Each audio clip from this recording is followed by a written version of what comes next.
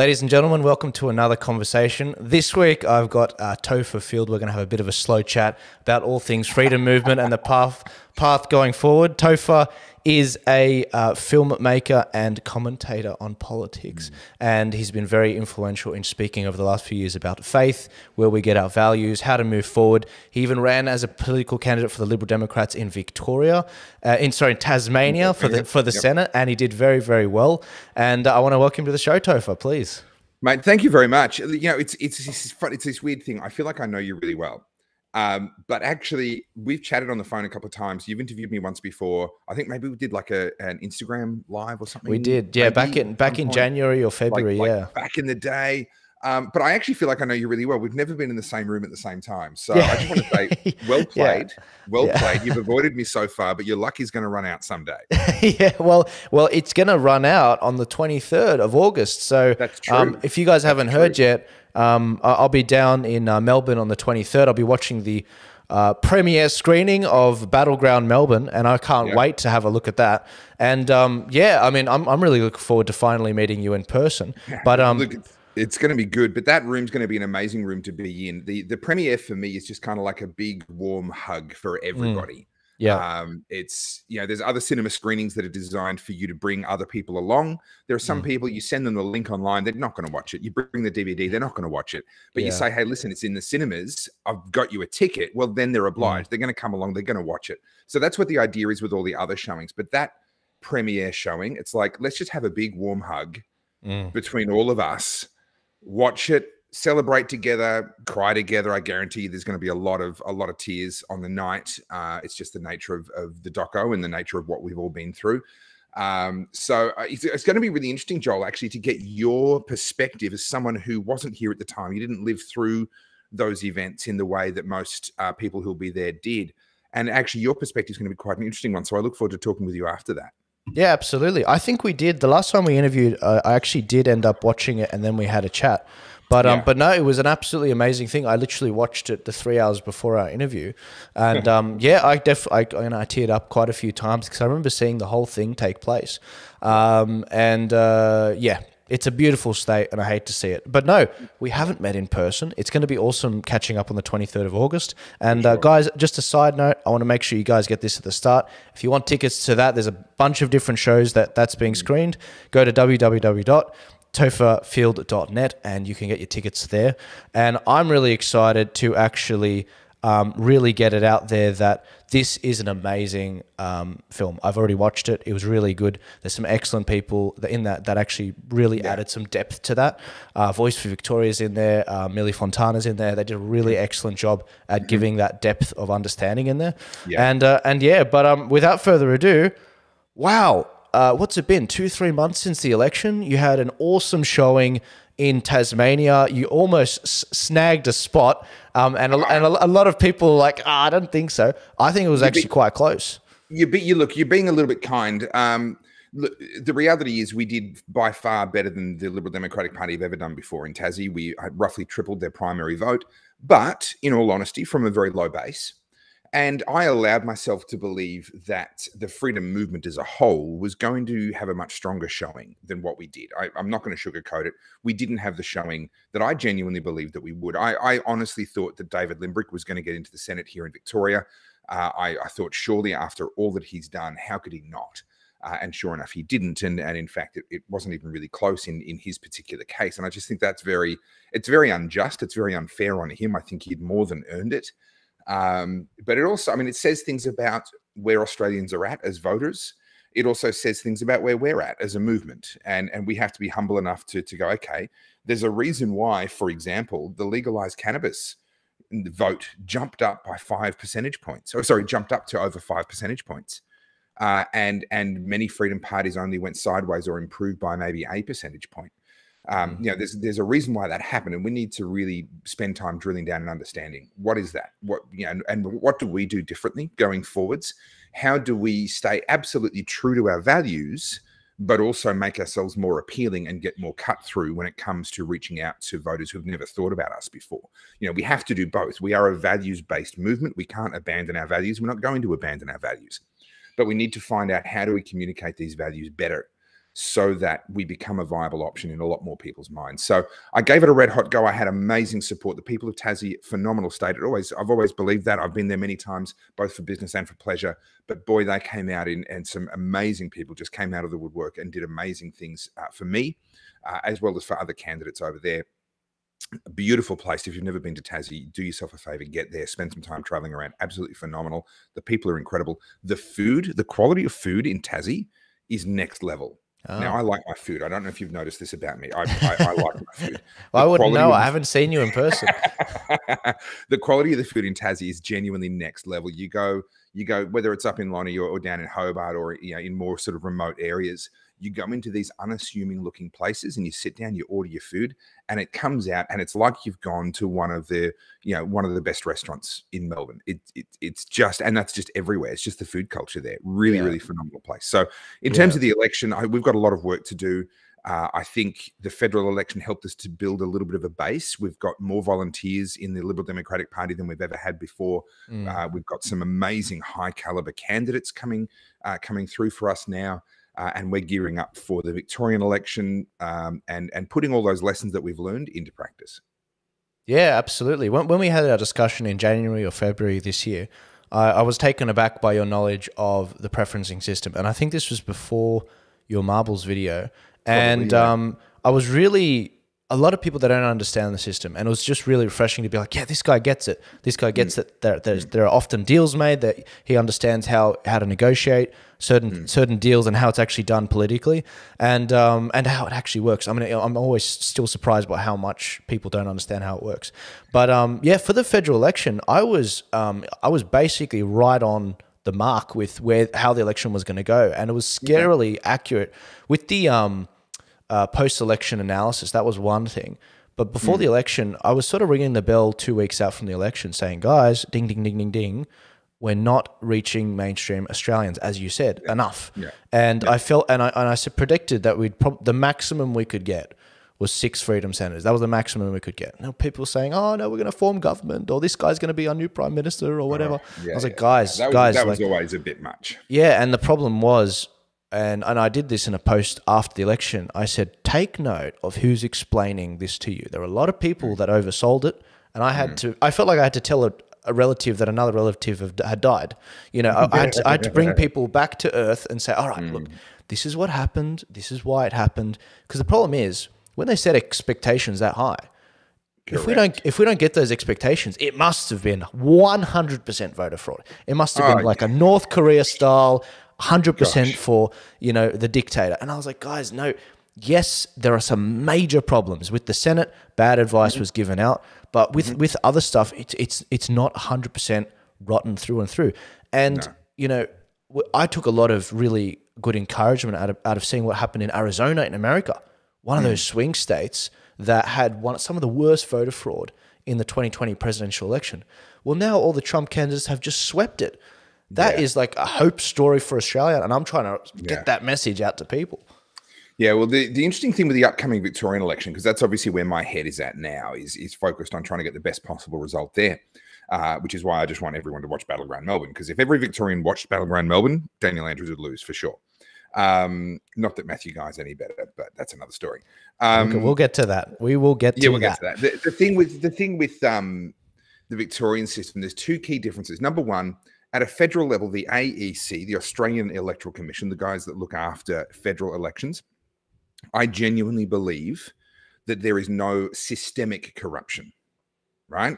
Now, systemic corruption, as distinct from, are there some opportunistic individuals within the system who might use their position to advantage their team in some way? I can't rule that out. But I'm quite convinced that there is no systemic corruption in the AEC. I'm not yet willing to say the same thing about the VEC. Right. The bureaucracies in Victoria have been politicized over a long period of time to a degree that is quite scary. We saw that with Victoria Police obedience to a lot of the draconian laws that were passed, or rules, they're not even laws, the rules that were passed during lockdowns, etc. We've seen that in the way that IBAC and other anti-corruption bodies keep on coming out with these reports that say, oh, here's all this corruption, it's clear and crystal, and then the conclusion of the report is we don't believe there's enough evidence to prosecute, which now just kneecaps any future prosecution, because any future prosecution, the defense just brings that to the judge and says, hey, the anti-corruption bodies looked at it and said there wasn't enough evidence. Don't waste the court's time. Yeah. So what they've done is they've laid everything out and then completely kneecapped anyone that's trying to hold, Daniel Andrews or others accountable.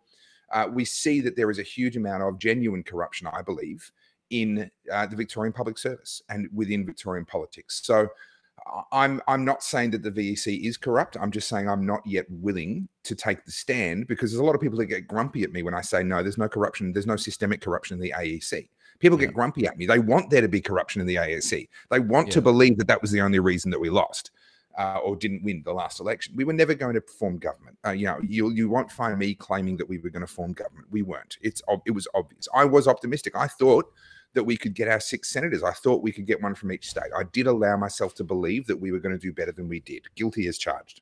But I never said we're going to form government. I said we might get somewhere between 3 and 5 lower house seats. And if we're lucky, we'll get, the full 6 senators. And that's about our peak. That's about as good as it's going to get. We got nowhere near that. So in the Victorian election, the 2 main differences are, number one, I have some concerns about the way the election is going to get run. There is some scope there, in my opinion, for things to be done underhandedly. Now, I know there are people working on that. There are people working on making sure it doesn't happen. And there are other people that are working on things to try and ensure that if anything does happen, it will become visible. It won't be able to be kept secret. So we'll see how they go. But the other big difference with Victoria is that we still have the group voting tickets. So my marbles video does not apply to the Victorian election. It works entirely differently. Yeah. And in fact, I probably need to take the marbles videos down and release a Victoria specific one. Yeah. Because otherwise people are going to watch that marbles video and think that that's how it works at all elections within Australia. No, that's how it works at the Australian federal election. Yeah. So we have group voting tickets. Deals are going to be done between political parties. Some political parties will publish what those deals are. Others won't. It's all going to get a little bit messy. But myself and many others, and I'm sure you'll be helping out to amplify our message, Joel.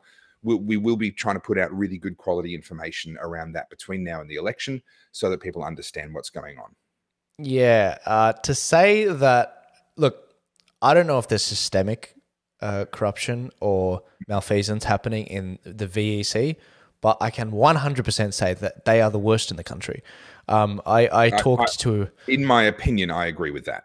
I talked to a number of politicians, both when I was in Victoria in November last year, when they opened the borders between New South Wales and Victoria.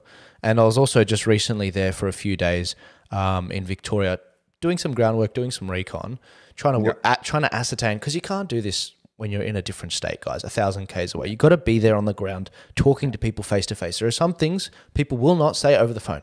They need to see the whites of your eyes. And so I got down there, and mate, I'm pretty much, we're coming up to the 100 days out from the election. I pretty much know how this election is going to go, and I'm not really happy with what I'm seeing. To paint a stark picture, there are at least 13 freedom parties running in this particular election. What's a freedom party? One that believes against lockdowns, mandates, passports and all that stuff. Yeah. These 13 freedom parties, if you thought it was bad federally in terms of they don't want to work together, on a state level, they do not want to work together. I mean, they're forming little clusters. So 2 here will be together. These 3 will sort of work together in preference. And this is the thing, guys, as Topher alluded to before, in the preferencing is different. One of the biggest differences is you don't have to number all the boxes for the how to vote card. So the problem we've got is, they may not preference each other, the 13 freedom parties, and that's a thing. Joel, let me say this. I think there's going to be a couple of outliers that will just dig in and refuse to negotiate. But when you actually, any mature political party, now unfortunately there's a lot of new ones, but any mature political party that has been through at least one electoral cycle before clearly understands that there is no downside to making preference deals, because by the time you are distributing your preferences, you've already been eliminated, right? There is it does not hurt you to make those deals. Now, obviously, they're going to make those deals in the way that they think advantages them the most, right? So each of them is going to be argy-barging and trying to get the best possible deal. But for a party to turn around and not do a deal with one of the other freedom parties and then just to bump up the major parties higher on their card is incredibly immature, is incredibly short-sighted. So I hope that none of them fall for that trap. They may. I hope that none of them do. There is an argument to be made, Joel, that the group voting tickets actually help these minor parties in these situations. And let me put the argument to you, and I'm not sure where I stand on this, but Sure. let me put the argument to you. One of the things that we saw with the federal election, where people did get to choose where they wanted to put their own vote, it was just all entirely on their own numbering. There were no group voting tickets where the parties decided where they went. What we saw was only about 20% of people actually followed the how to vote cards, and about 80% voted number one for, in my case, Liberal Democrats, and then voted number two for the Liberal Party, or voted number one for a UAP, and then voted number two for the Liberal Party. It's like, well, guys, you needed to vote number one for your party of your choice, and then number two for the other guy, and then number three for the other guy, and don't put the majors until near the end, just in front of the Greens and in teals and things like that. But people didn't follow that advice. What happens with the group voting tickets is they just put a number one next to that party, and then the party decides where the preferences go. And what we've actually seen is senators or upper house MPs being elected on sometimes less than 0.5% of the primary vote, because all of the preferences are flowing as a block. So there is an argument to be made, if all of the freedom-friendly parties can put ego and everything else aside and actually just put each other in their group voting tickets, that we've actually perhaps got a better chance than what we did in the federal election. Yeah, alluding there to the little scheme that Glenn Drury is running down there, which I was very eager to hear about when I was there. I do believe a number of people have done segments on this online. It's how does this work, guys? How does this work? And this is, I'm not specifically talking about Glenn Drury. This is how it could work. Yeah, you get five parties, basically 1, 2, 3, 4, 5. What they do is they basically cut up the state, and they say, okay, you can run here in the upper house, you run here in the upper house, you run here in the upper house, you run here in the upper house, and they go around the circle and they say, okay, for this area, this guy's a part of our team, we're all going to put him as our number two preference. For this area, it's this person's turn. They're going to be the number two. And they go all the way around until everyone gets their seat. And that's how someone can get in on a very small margin. They all just sort of back that person in that area. Now, is it illegal? No, it's not illegal. Is it immoral? I think it's 100% immoral. You know, this sort of thing, I don't think it would happen on a federal level. And you know, I think that people should be going to the election and putting their ideas forward. Now, Victoria is so far gone, there's going to be certain things that you guys, as a state, this is not my state, I've lived in New South Wales my whole life, you got to work out how you're going to save your state. You know, the best thing I can do is, for this particular election, is I'm putting some how to vote cards out under the Turning Point Australia brand, which is not me that does it, it's a separate team, and they will be heavily getting input from Victorians that we know, like, and trust, many of which I actually visited when I was in Victoria. And that'll help inform that, and hopefully we can turn the state around. I noticed you didn't visit me as part of that list of Victorians you know, like, and trust. I visited a lot. That was my visit. I visited a lot of people in Victoria, and unfortunately, I did try to meet with you, but we didn't. You did try to meet me. Yes, I wasn't able to make it work. And I've got plenty. I've got plenty more meetings to go in my next trip. I'll be there for a few days next time. But yeah. Look. Victoria. So, Glenn Drury is known as the preference whisperer because of the work that he's done in the past, getting people elected on very small margins. Now, I'm with you in this sense. If I had my way, voting would not be compulsory, and you would have to number each person that you want your vote to go to. There would be no group tickets, and there would be no rules around how many you have to number. You could number as few or as many as you want, or you could just not show up. To me, that's what a free vote actually looks like. That's what a free and democratic system would actually look like. However, that's not the system that we have. And so we have to kind of work within the system that we do have. And the system that we have has group voting tickets. So does it then become immoral to use the system that we have to try and get the best possible outcome? I'm going to come down on the other side of that to you, Joel, and say, no, it is the system that we have. I think as long as it's being acknowledged, as long as you're not deceiving the public about what you're doing, I think at that point, it's all's fair in love and war. And here's the clincher to that, in my opinion. If it were not for those sorts of games being played, we would not have had David Limbrick and Tim Quilty in the upper house in Victoria over the last couple of years, which means there would have been basically no one standing up against lockdowns, etc.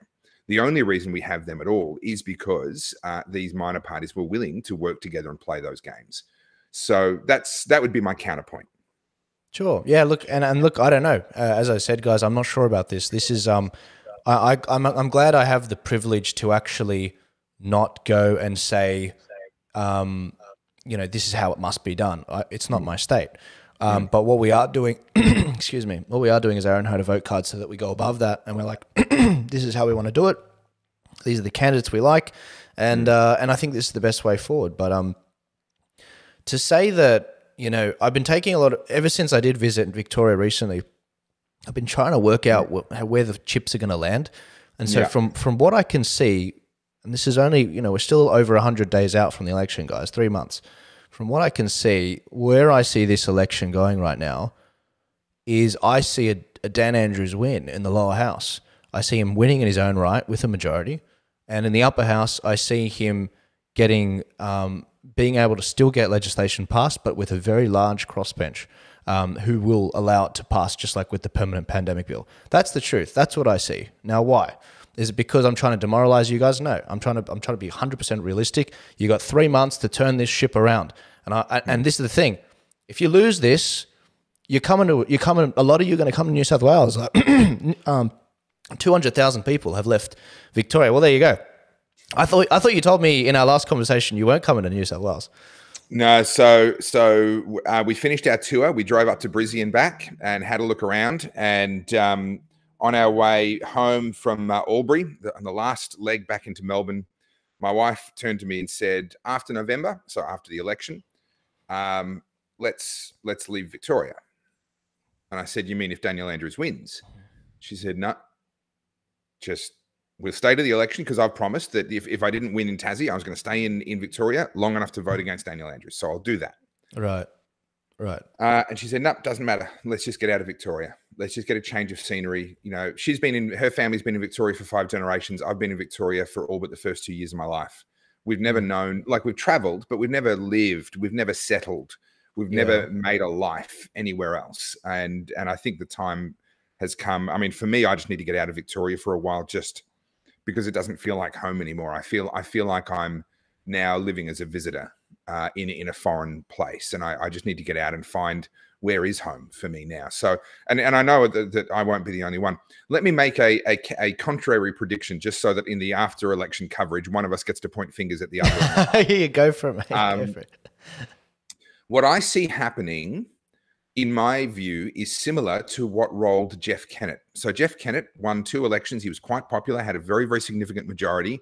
But over the journey, he just pissed off a lot of people in little ways, right? And approaching his 3rd election, he was overwhelmingly considered the favorite. He was absolutely expected to win. And he ended up losing. And he lost not because there was this groundswell of people that hated him. In the case of Daniel Andrews, he's not going to lose because there's a groundswell of people that have discovered freedom and they're voting for freedom parties. Yep. It's going to be because people are just a bit tired of him. They're just a bit fatigued. Yeah. They're just a bit like, you know what? I don't want to see him on my TV again. I saw him every freaking day for 2 years. I don't want him back on my team. I'm just a bit tired. And to reinforce that argument, Daniel Andrews is nowhere to be seen right now.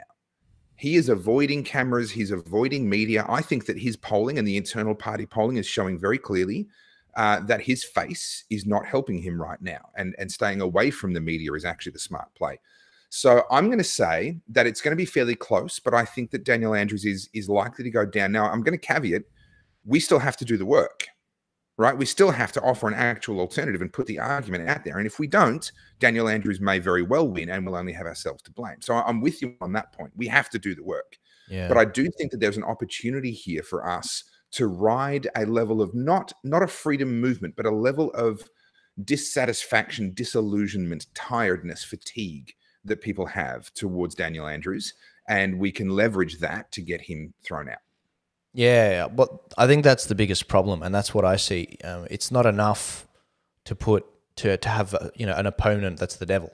You also need to put an opposing vision forward, and I think that that Matthew guy, and you're in furious agreement with me, is not that alternative vision. He is a weak Liberal Party leader that is not the opposition.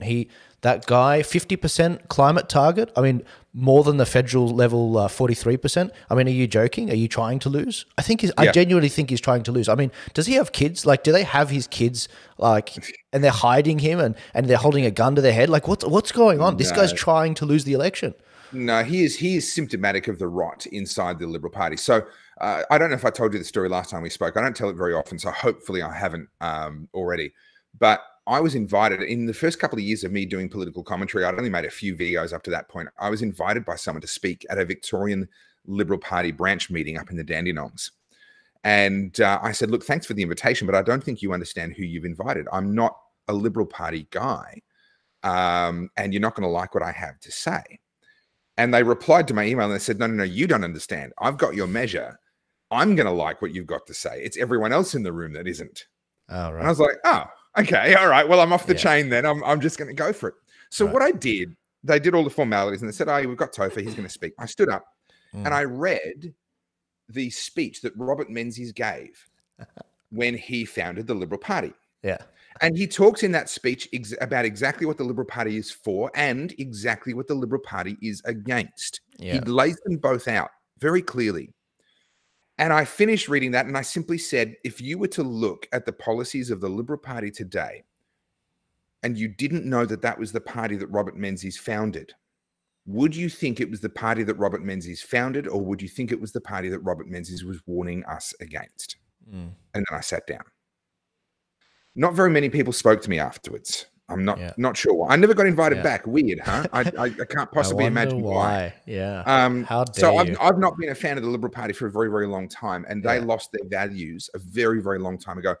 We had Premier Jeff Kennett here in Victoria during the 90s, and I think the Liberal Party had already lost its values even then.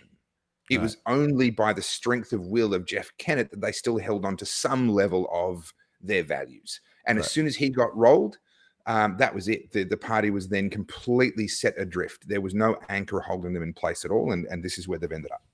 Right. See, that's the first problem, a vision to strive towards. And I'm saying all of this, guys, because you can actually still turn this around.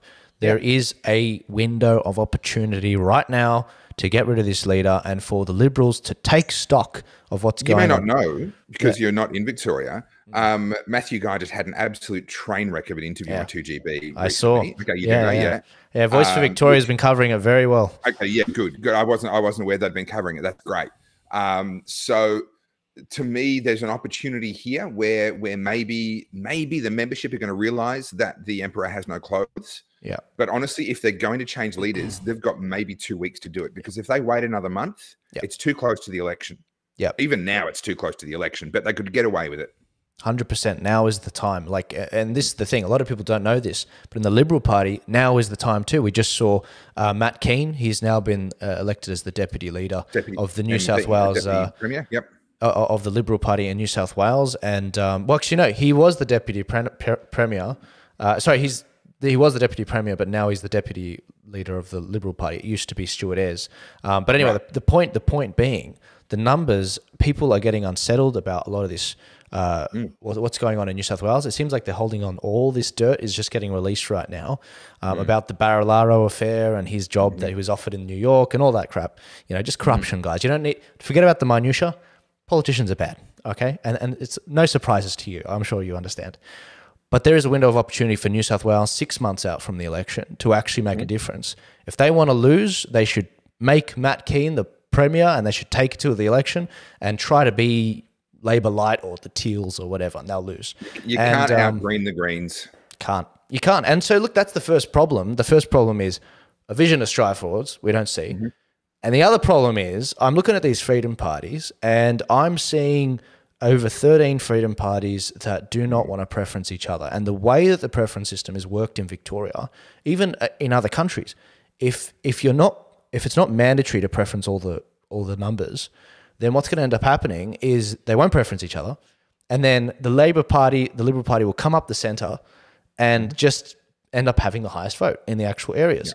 And to make matters worse, a lot of the people in New South Wales and a lot of people in the federal election around the country, we had one of the highest not voting rates in history. I mean, if you've actually got to get people to mark the ballot as well. And so I just put those things combined. I'm like, oh, guys, this is an absolute disaster. And you might tell me to sod off, guys, and that's fine, but prove me wrong. Prove me wrong. Turn your state around. I would love to have a lot of you come up to New South Wales if it goes for the worst, but I think Victoria, we can't have the whole of Victoria annexed to the Chinese Communist Party because of the Belt and Road Initiative. All right, I know we sort of dealt with that in the past, but that's where things are going. We need you guys to smash this. It's going. You're heading for a train wreck, an iceberg, dead ahead. You can do this. Yeah, look, it is pretty grim. Let me again make a counterpoint. Not that I didn't come here just to disagree with you the whole time, Joel. But no, it's healthy. That's what I'm doing. I didn't invite you on to just agree, so that's good. Good. You know me well. There does come a point where your loyalty to your family has to take precedence over your loyalty to the state, or even to your sort of your ideology, your beliefs in that political sense of your beliefs. I tell the story often about when I was in Venezuela and I was talking to the old guy in a jazz bar in the city of Caracas, run down, absolutely, like it may as well have been a war zone. It was the most dangerous place on earth outside of a war zone at the time. I was there with my wife for a friend's wedding, and we're there, and he's this old guy, and he quickly sort of figured out where I was coming from politically, and he just sort of almost, it was like he'd been waiting to pour his heart out to someone, and he poured his heart out to me. And he had enough English. He told me about how he did everything that he could to stop the socialists from winning, to stop Hugo Chavez from winning. He supported the opposing political parties. He attended rallies. He, did all the various things, letterboxing, all the rest of it. And it wasn't enough. And Hugo Chavez won. And he says, the one thing that I didn't do, and he had good enough English that he actually used this idiom. He says, I didn't make a plan B for if we lost. Right? And so he was sitting there and he had tears in his eyes as he was saying to me that other people that were part of that movement had then gotten out of Venezuela because they saw the writing on the wall. They understood what it meant. And they were living happily in Spain or in the US or in, other parts of South America or, Colombia being a big one. But he was stuck in Venezuela, and his son had basically lost his business and lost hope and lost everything. And his grandson was suffering the effects of malnutrition because they were stuck in Venezuela. And I made a vow that night, literally right there as I was looking at his face, I made a vow, I will never be that guy. I will never be that guy that saw it coming, fought tooth and nail to stop it, but didn't make a plan B for the sake of my own family. So there is a point, I think, where it becomes acceptable to abandon ship, but I don't believe we've reached that point. And I'm going to be fighting tooth and nail all the way into this election because I do believe it's winnable. I do believe that there is a certain cultural fatigue with Daniel Andrews that's working in our favor, and we can leverage that.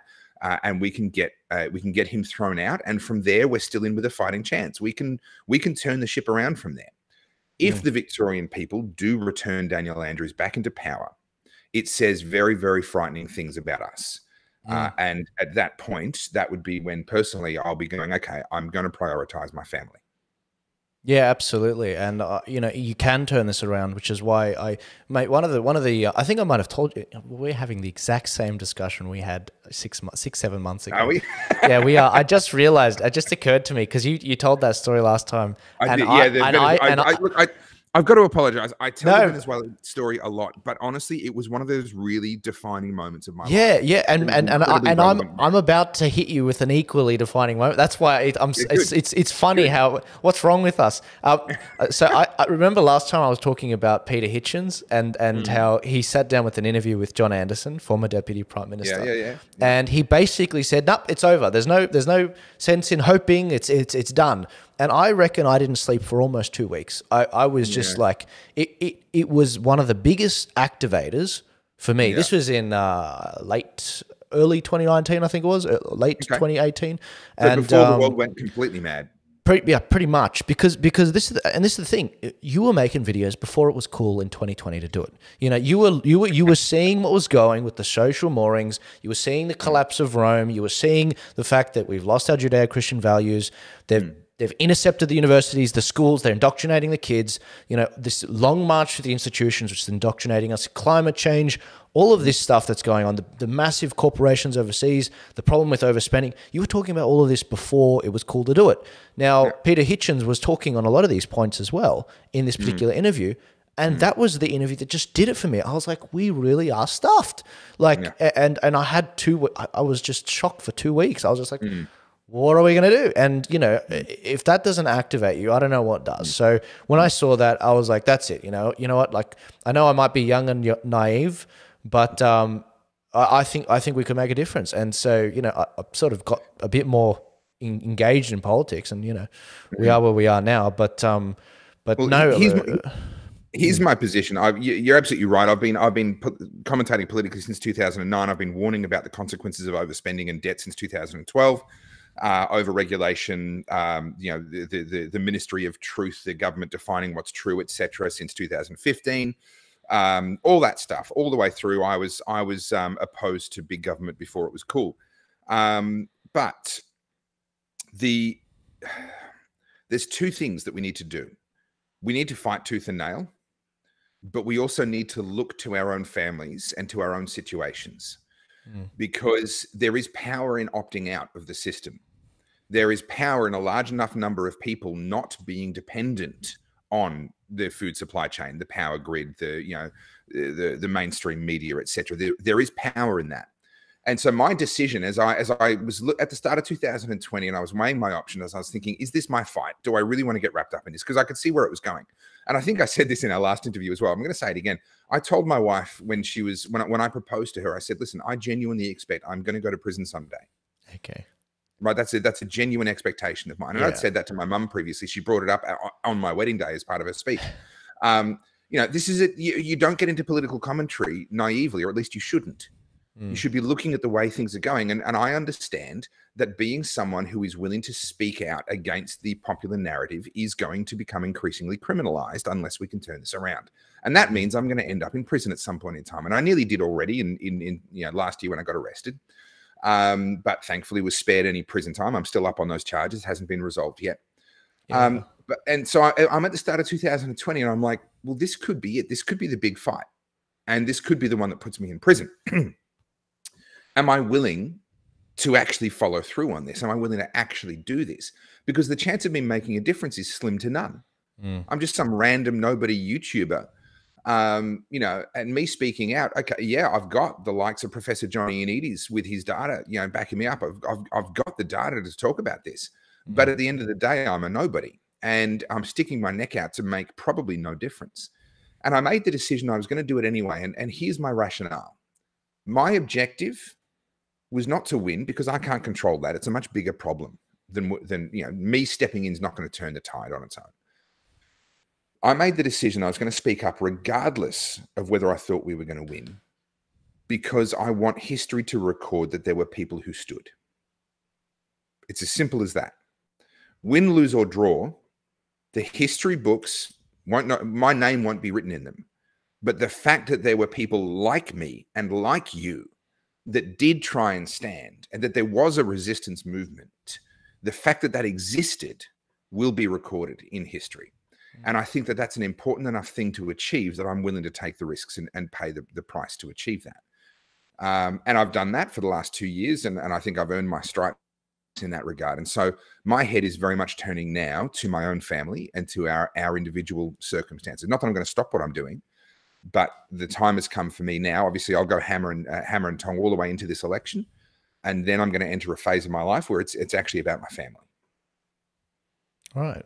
The only question left in my mind is, I'm throwing everything I can at this Victoria election within my power as well. But sure, being someone not from the state, like when I took on the Turning Point Australia brand, I didn't want it just to be Turning Point New South Wales. I was like, no, I care about every state and every territory, you know, and it's not Turning Point East Coast either. You know, I try to help as much as possible in all the states. It's just there's not many of us. We're a growing team. We've only been, I think we're coming up on a year in September, but the only question left in my mind is what happens if it does turn for the worst in Victoria, in New South Wales? Do the Liberals say, you know what, this strategy of being Labor light worked really well federally? Oh, we lost. Scott Morrison lost. Matthew Guy trying it in Victoria. Oh, nope, he lost. Maybe we should try it. Maybe we should make it a hat trick. Like, is that what they're really going to do? Like, or are they, you know what I mean? Because November 26th is the Victorian state election. Yeah. We've got our New South Wales election in March. That's still enough time if to work out what's going on. I mean, I'm hoping they make the changes now. But these people are slow learners. They just had their state council meeting in New South Wales, and they were electing new members and to represent the state of the Liberal Party. And I'm just hoping they learn the lesson so that we do have a place for people to run back to.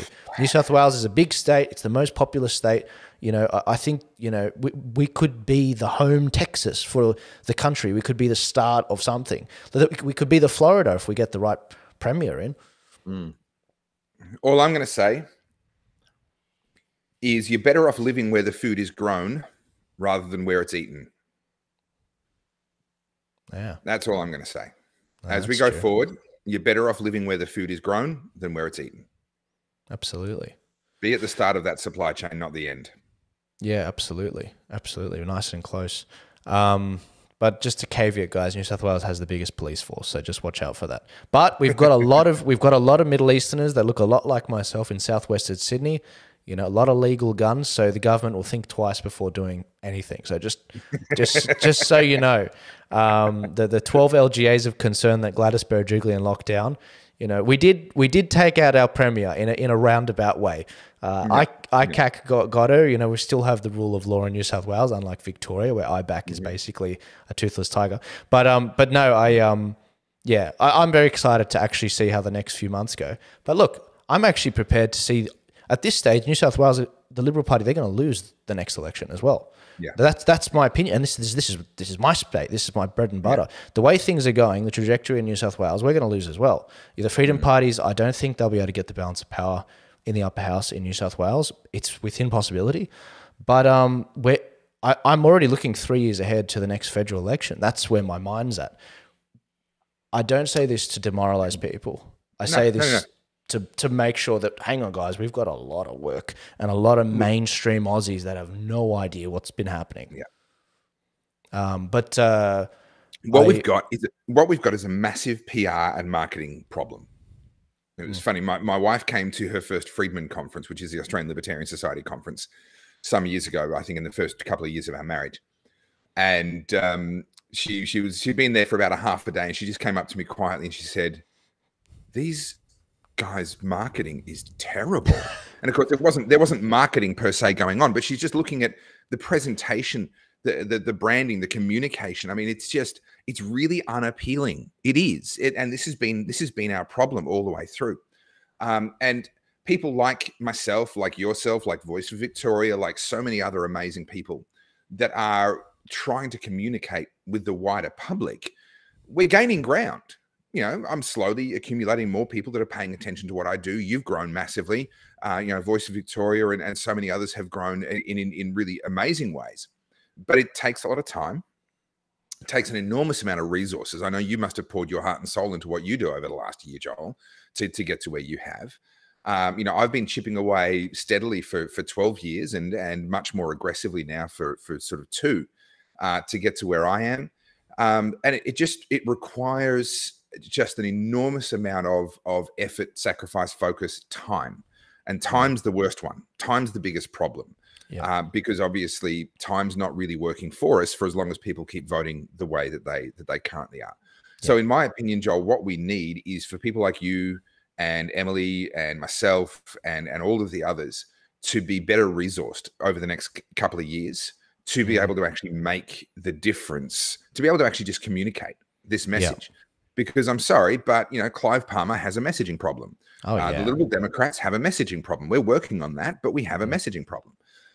You know, all of these parties have a messaging problem and no one's got it right yet. No one's hit that jackpot, you know, and I didn't either in Tassie, right? I did the best I could with what I know, gave the best messaging that I could come up with, and it wasn't right yet. It was decent. It had more cut through than we had in other states, but it still isn't just that magic kind of formula. Yeah. And so we need more people, more minds with more resources working on this problem and not giving up. Let me be clear, even if I move out of Victoria or even if I move out of Australia, I'm not stopping. I'm not giving up. I'm just getting my family somewhere where I can keep doing what I do and they're not vulnerable. That's all I'm doing. I'm not going to stop fighting. Yeah, absolutely. And can I just slightly pivot for the Yeah. audience? You guys are probably listening, and I'm talking to the audience right now. You guys are probably listening and being like, "Oh my God, these guys think that we're going to go in this direction, and it's all bad and terrible." Can I just take 2 seconds to just be like, "Hang on, it's not going to be all bad for a second. Let's reflect on some of the victories we'd had." And this is something I said after the election. We successfully defunded the major parties millions of dollars. The Labor Party, what you see is they got in with a clear majority in the lower house. Okay. But what you didn't see is that their primary vote absolutely crashed. Topher Field talked about this before the election. For every vote you get, if you get at least 4% of the vote, you get $2.90 for every vote in the lower house and the Senate, depending on where you get it. We defunded both major parties, so they both lost massively, and we funded the minor parties so they could fight the next elections really hard on. We had more freedom candidates we've ever had. One Nation tried to run in every seat. The UAP tried to run in every seat. The Lib Dems ran in most seats. I mean, it was absolutely amazing seeing all 10 freedom parties battling it out and in most cases working together. On top of that, as you said, we created an entirely new freedom media, alternative media class that's actually become self-sufficient in the way that it's funded by the people. So what does that mean? It means we don't get donors, single donors that are corporations that actually control it and can pull the plug at any time. It is decentralized. That's amazing. And on top of that... Can I comment on that? More Yeah, importantly, sure. This new media that is emerging, I wouldn't say it's independently funded yet, but we're getting closer than we've ever been before. We're not dependent on government advertising, and that's why the mainstream media are the subservient little bitches that they are. Is because if the government stops spending their $100 million a year that they spend, I'm talking, that's just the Victorian state government, let alone federal.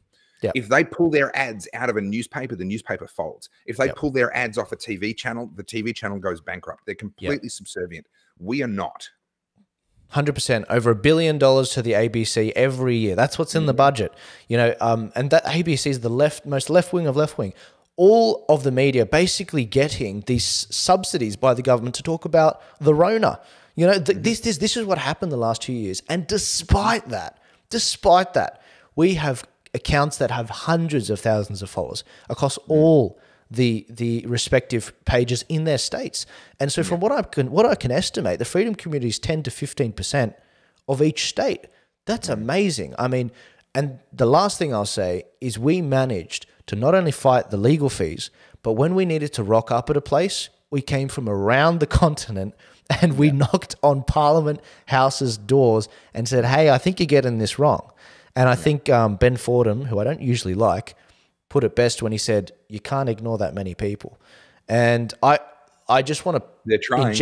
I just want to inject all of that hope into you guys because it's not like we've done nothing. We haven't. We scared the boots off them. They ended up passing legislation to basically make it... I don't know how many parties they got rid of, the minor parties. They got like rid of 20 to 40 minor parties because of the legislation that was targeting the Liberal Democrat Party. Now the Lib Dems have to change their name because of it. Anyway. Well, what's interesting is in a way, by getting rid of a lot of those other very minor parties, they actually solved a few problems for us. Not in a huge way.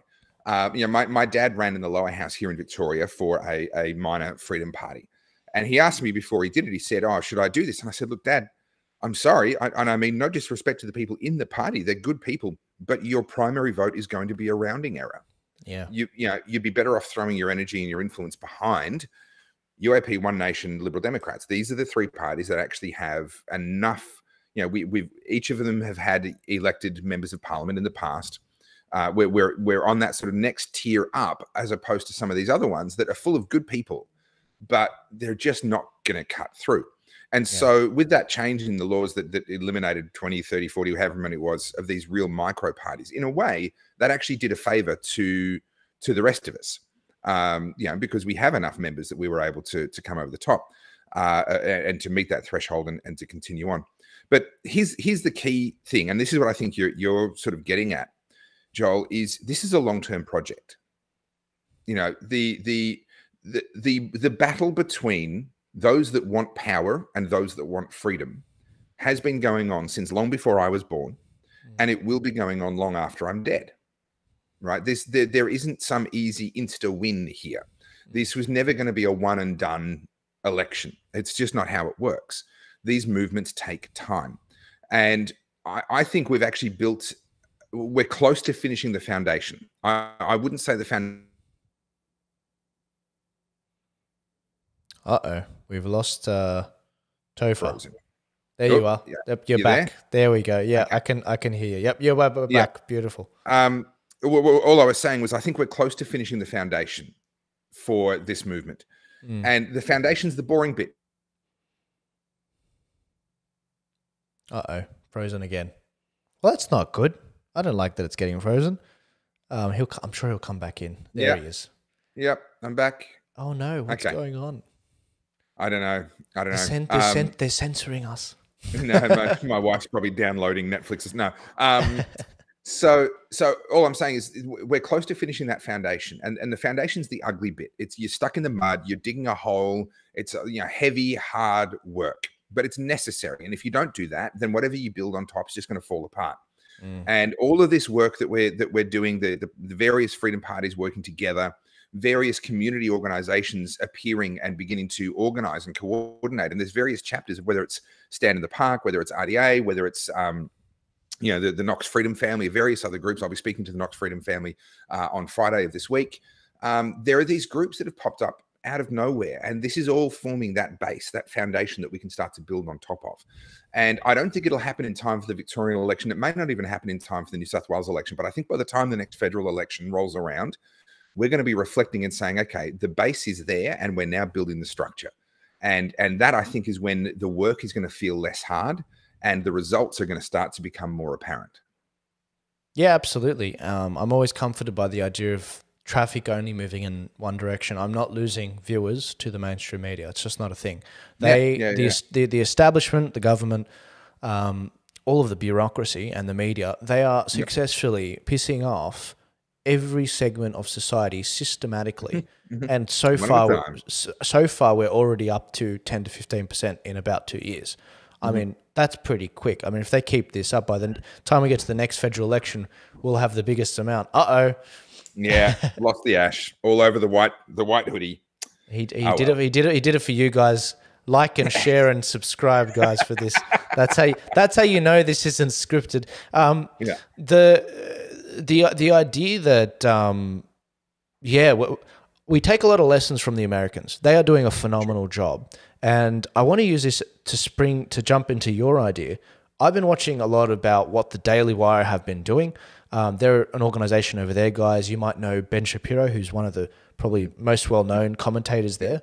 Matt Walsh. They just recently signed on Jordan Peterson to do a bunch of segments as well. They are taking their content to the absolute next level. They have over 1 million. They're approaching 1 million subscribers now that have subscribed every month, making payments to their service.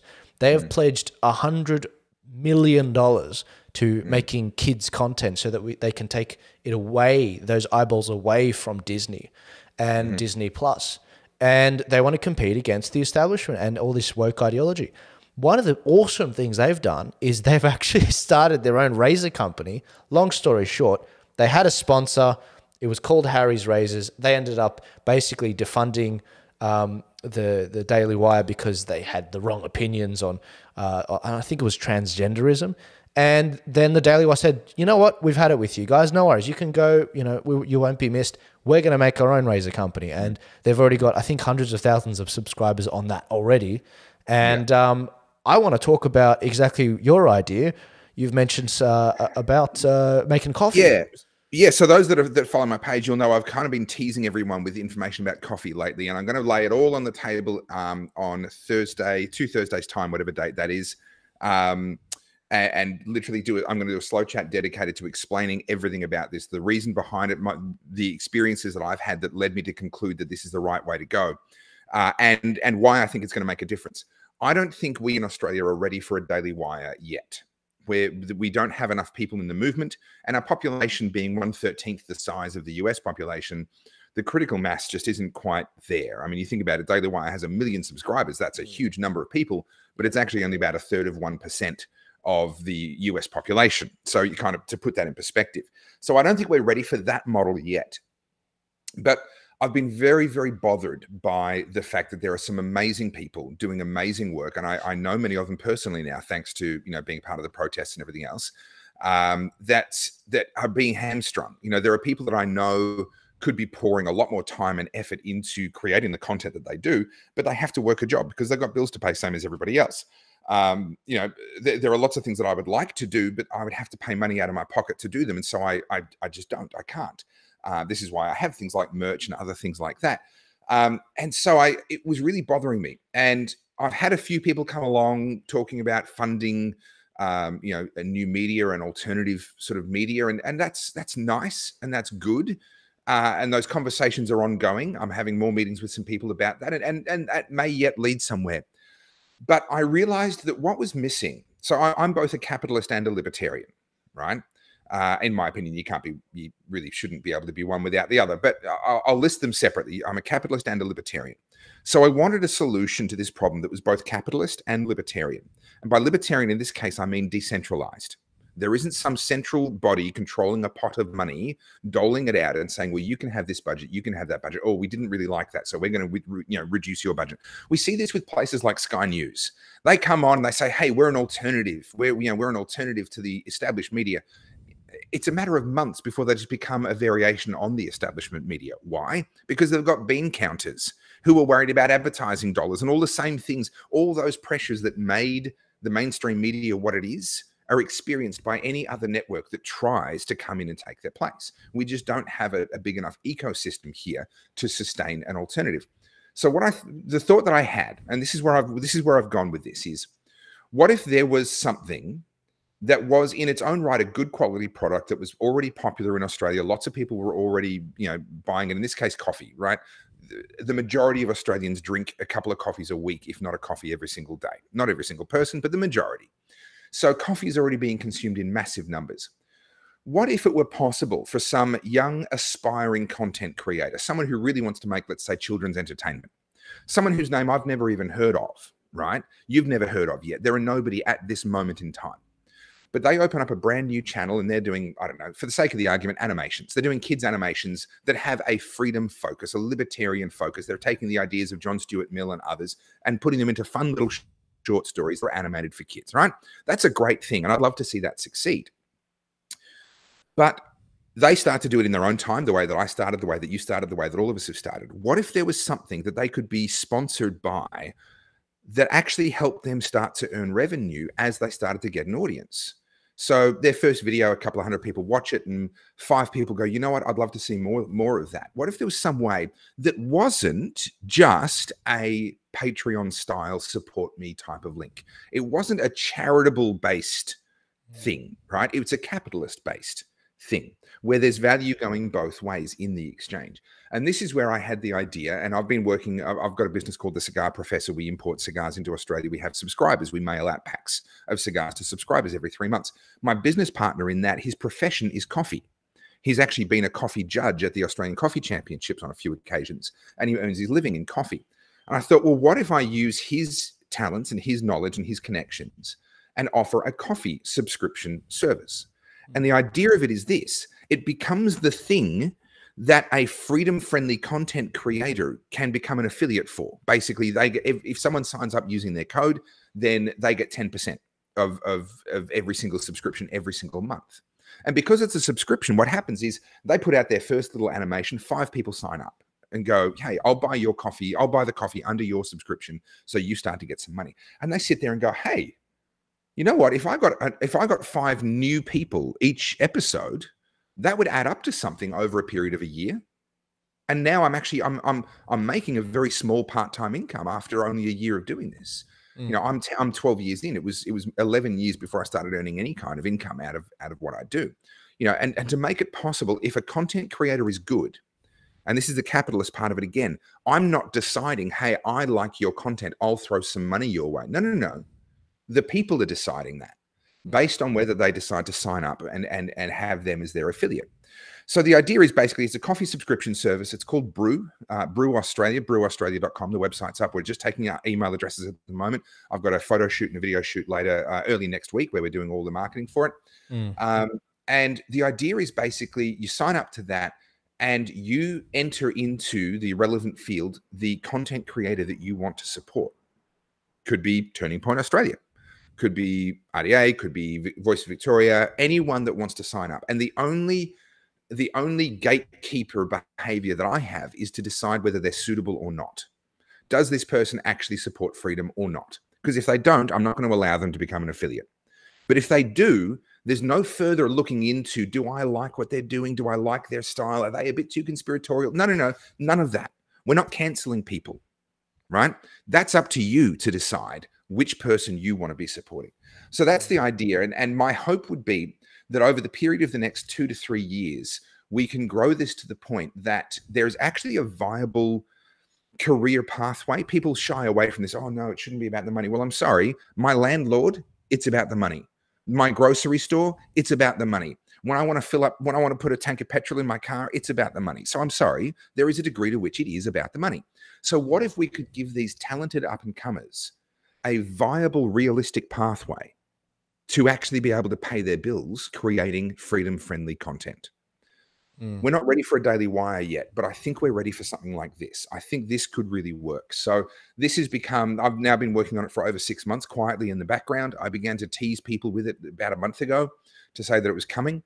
And in about 2 weeks, you're going to see us releasing a lot more information. Or in 2 Thursdays' time, I'm doing a slow chat, just laying out the entire philosophy behind it, exactly what it is, and giving people the opportunity to become. So I need 250 people basically to become foundation members that then make it possible for the business just to function as a business.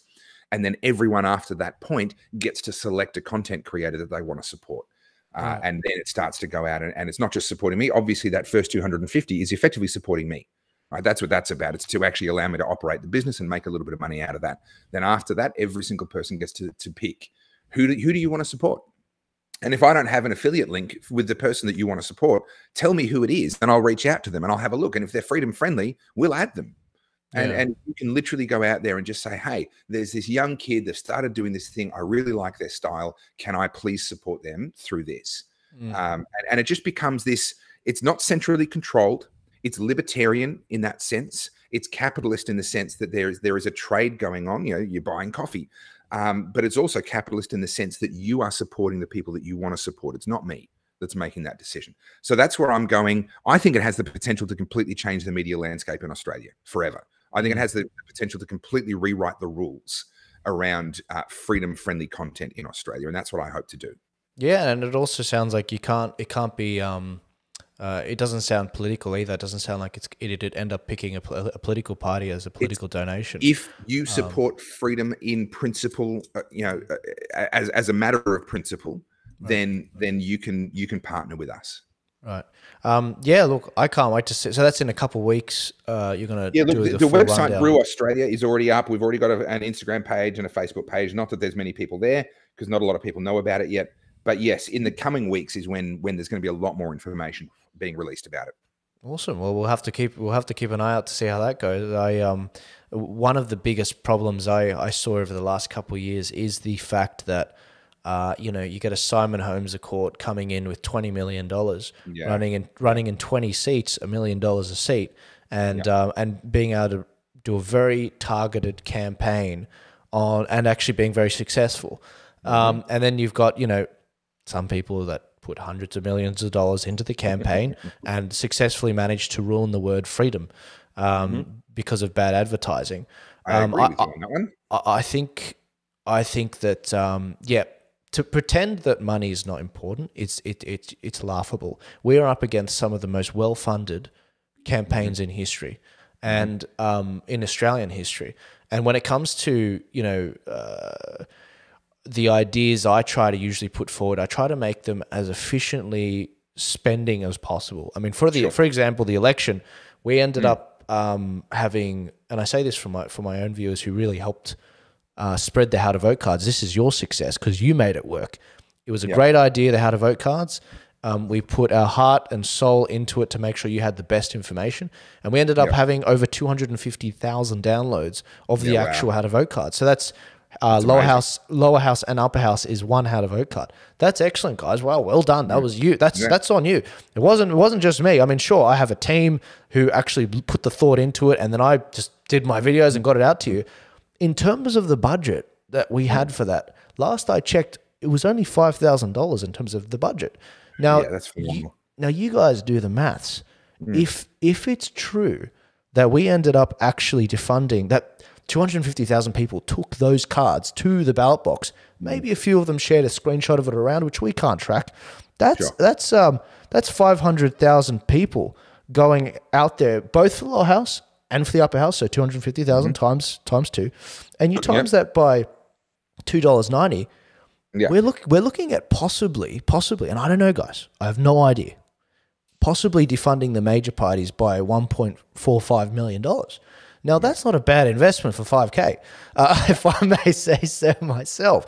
Yeah. But I'm not very apologetic when it comes to asking for money, because my audience knows if I'm spending the money, it's going to be a quality thing. It's going to be really efficiently done.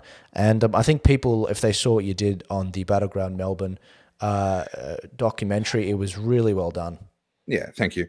But here's the thing: it's not just about people like you and I. You and I have already kind of crossed that first hurdle, where we do have people that know about us and are willing to reach into their pockets purely on ideological grounds to say, "I like what you're doing. I'm going to support it." We're missing a lot of talent. That never makes it to the point where you or I even hear of them. And they could be 10 times more talented than you or I. They just don't have the mechanism. They're not able to get noticed. Yeah, absolutely. And they look ahead at what this life means for them, and they go, well, this is just going to suck, and I'm going to be broke, and I'm never going to be able to get married and have kids and buy a house and all these things if I go down this path. And so they choose a different path. And what I really want to do is to change the way this career choice, I mean, it's not a career, it is a passion, it has to be. But to change the way this looks financially so that people can say, hey, actually, I've got a passion to create this content. And if that content actually does resonate with people, there's a way that I could pay bills, and I could hire a team, and I could actually buy a house, and get married and have kids. And there's actually a way to, there is a way to do it in America. There isn't here yet. And that's what I'm hoping. This becomes the first stepping stone. And in time, we'll branch out of coffee. I mean, people are spending money all the time on all sorts of different things. What if we could offer them the opportunity to buy really good quality stuff that actually saves them money? Because this coffee is cheaper than the coffee you're buying at the moment, right? It's really good quality. It's specialty grade organic coffee. It's a subscription. It shows up to your door every single month, ready for you to make. It's the easiest coffee you've ever made. It tastes fantastic. It's going to save you money compared to buying at a cafe. In fact, it's less than half the cost. And it's supporting the freedom-friendly media landscape. So what if we then branched out into other things, other forms of, whether it was supplements or whether it was, milkman showing up at your door every day with fresh milk, like who knows where it could go. But we're all spending money all the time. What if we could shift that spending instead of it being extra money out of your pocket, right? Which everyone only has so much of that, right? What if it was the money that you're already spending, but now it's cheaper on a better quality product that's supporting freedom-friendly media? What if we could achieve that? And that's what I'm aiming for with this. Yeah, I'm definitely very worried about having made it through the door like yourself on, and it's not just the funding, guys. It's the censorship. I feel like I've been around long enough to get people's emails and be like, okay, no worries, we're off. If everything got nuked, I've got their emails. A lot of people, they can't even get there. They never get there. The one word, it takes one word, and that's it. You're censored forever on mainstream social media, and you can't get a following to generate interest, likes, views. So they make you think that your content's crap. Now look, I can't wait to hear the full proposal on this, and I think there's absolute potential, and I think it's ludicrous to think that we can't start. We need to start producing our own things. We have to. I mean, whether it's the greater debate about manufacturing in Australia, or whether it's having more conservatives actually step up and start making things like our own social media platforms, like we saw in America. But America, as usual, leading the way. We've got a long way to go. One of the really cool things I can't wait to share with you, Topher, and you guys are hearing this live, I have not told Topher about this at all. Topher, you know that Nigel Farage is coming to tour at the end of September. I would love to have you on the dinner table with Nigel for a special dinner backstage on the actual Victorian show on the 26th. This is my happy dance. This is my happy dance. I think you'd love to meet the guy. He's an absolutely charismatic bloke, Nigel. And I'd love to see you there. I think it'd be awesome, guys. And the Victorian show's on the 26th, Sydney's on the 27th of September, and Brisbane's on the 30th, I do believe, of September. So that's going to be really good. And it'd be great to have you there. I think you know, people. This is someone that's been against the establishment in the UK and managed to prevail to a large extent. What he's accomplished is astonishing. His resilience, in spite of all the haters and the people that have tried to drag him down, is just deeply impressed, just at a personal level. I mean, you've experienced the same thing, Joel, the level of personal hatred that you cop doing what we do. And he's stood tall through all of that. He's a man that I have some disagreements with. I'm not a conservative myself. So politically speaking, I have some disagreements with, but I have absolute admiration for what he's accomplished, and the way that he has stood firm is just deeply impressive to me.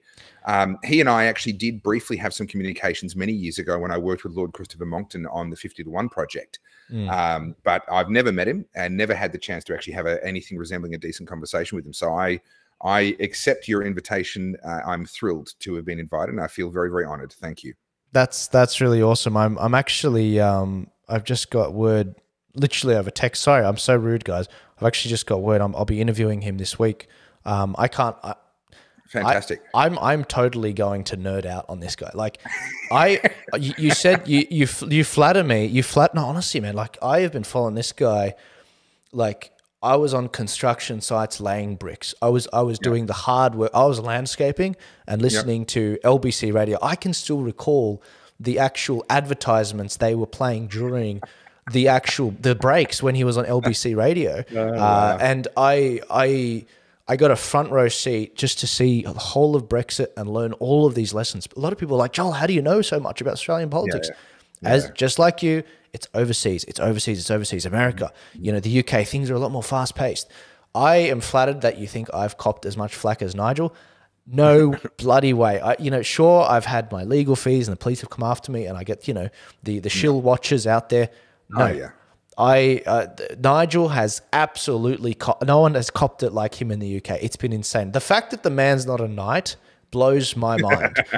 He is the Nigel, absolutely. He's the Nigel, he's the Donald Trump of the UK, except the way their political system's set up, he can't get into the major party and run as the president or, you know, or the prime minister. You got to be in there and work through the system. You got to schmooze. The same as Australia. You've got to schmooze your way up that pole. Yeah, absolutely. And the reason why I bring up this tour, guys, and by the way, if you want tickets, nigellive.com.au, is the fact that Nigel is actually a person that is he actually introduced us with Turning Point. He was actually the one that introduced us to the people over in America, and he was the one that actually ended up saying, these are the guys that can run Turning Point Australia.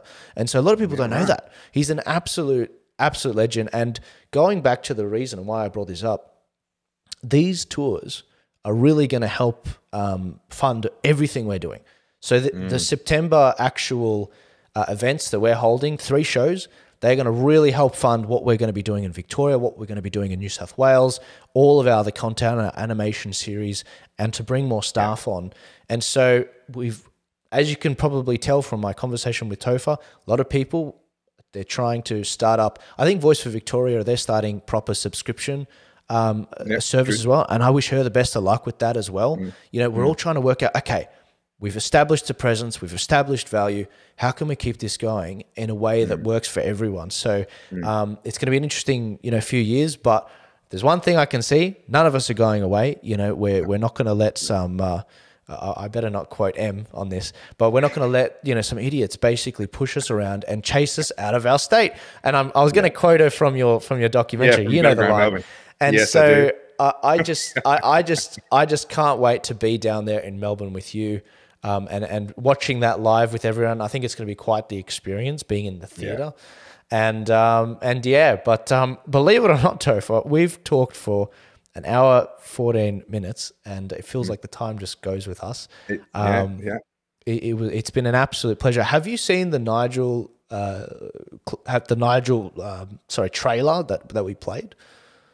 No, I haven't. That's passed me by somehow. Oh wow! Well, you know, just for the sake of it, guys, and any excuse to play it, I think I might play it right now. Here we go. Yeah, I haven't seen it. All right. You have the charisma of a damp rag and the appearance of a low-grade bank clerk. Virtually none of you have ever done a proper job in your lives. Just who the hell do you think you people are? Who are you? Who voted for you? Big government. I can't stand it. Washing Nigel, we know you! You're a stinking racist too! They came to bar me from actually physically entering this hotel. That's not very nice, but it's not going to stop me. We don't know you. We don't want you. You have no legitimacy in this job at all. This is the world's greatest leader! All I need's the right beer named after me. That's all we need. You know, when I came here 17 years ago and I said that I wanted to lead a campaign to get Britain to leave the European Union, you all laughed at me. You're not laughing now, are you? Anyway, that is who you will be seeing in Melbourne. I can't wait. Puts a smile on my face. I tell you what, puts a smile on my face. Listen, can I just say something? Yeah, mate. I have some inkling of the amount of risk that Joel has had to take to put this tour on. There are all the costs around the events and the actual locations where he's going. There's going to be costs around, you know, Nigel, etc. He's got bills to pay as well, so he can't fly it around halfway around the world and you know, get nothing. You know, you need to tell Joel that he's on the right track, and you need to do it by booking tickets, so that this becomes a financial success, because you know that he's going to roll that money back into doing more good work, right?